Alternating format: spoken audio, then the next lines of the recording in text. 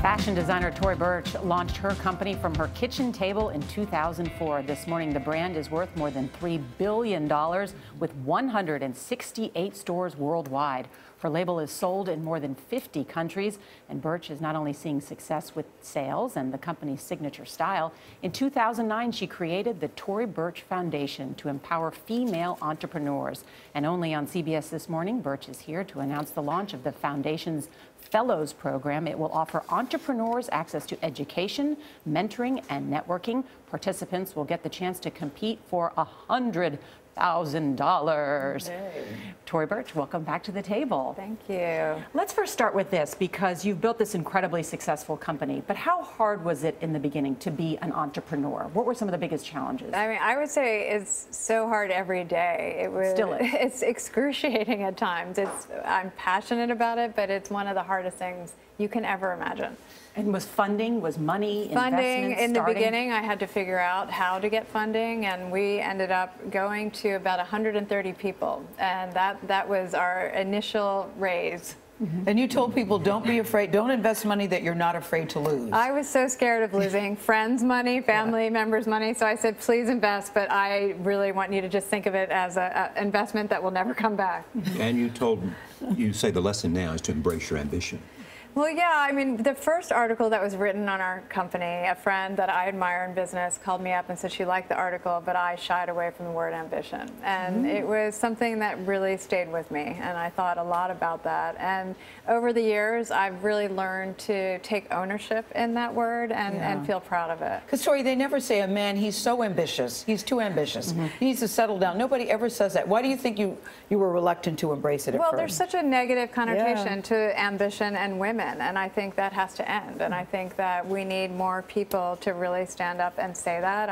I see the same people profiled, and that's one thing our foundation wants to really also address, is really showing other women that are doing great things. I see the same 10 women in the same profiles over and over again, and there's so many wonderful women doing significant things. I always think what's so interesting, what I've learned about you, is when you started your company, though, this was you know, a fashion company, but at the same time you had philanthropy on the same track. That was part of the original business plan. You first started doing something with Bank of America, right?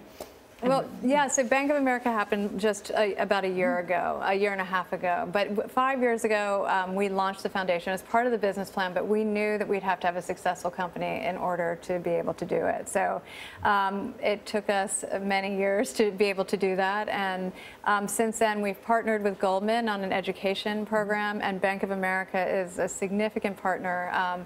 And we've had really wonderful traction with them. And I just heard news yesterday that by January, we will have given out $10 million in loans to female entrepreneurs in the United States. So I know so many moms. I have a friend back in Washington who's starting like a cookie company, for interesting, that's gluten-free. So a lot of women are listening to say, I want to start my own company. How could they learn more about this fellowship, to be involved, to learn from you? Well, ToryBurchFoundation.org is the best place. We are launching today. We are going to screen businesses and narrow it down to 30 businesses, and then we're going to open it up to the public to vote.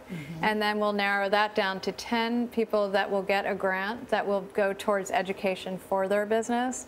And they can do it in any which way. One of the significant finds that we have found is that female entrepreneurs that we work with have very little knowledge about general finance. You said it's not about charity, it's about empowering women. It's about empowering women. Let's talk about you and empowering you. Thank you. I could use a little empowerment. Exactly. So I'm here. That's what Charlie does. He makes us feel good. Yeah. Every day. I'll leave now. Did you have a question, dear? Yeah. Yes, I did. Very hard to get one in, isn't it? We're ambitious. and I celebrate that, as you know. Yeah. Tell me what you want to do with this company. I mean, you're talking about a new sportswear line, but generally, what is your now that you have traction, now that you have success, now that you have the foundation underway as well, and you're encouraging others to do that, what does Tory want for Tory and for her company?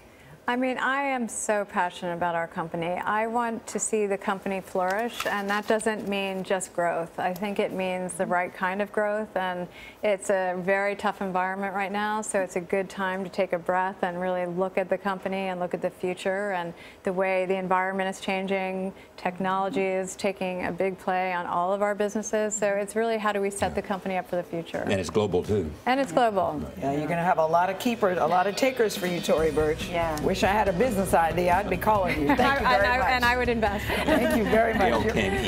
You're watching CBS This Morning. We'll be right back.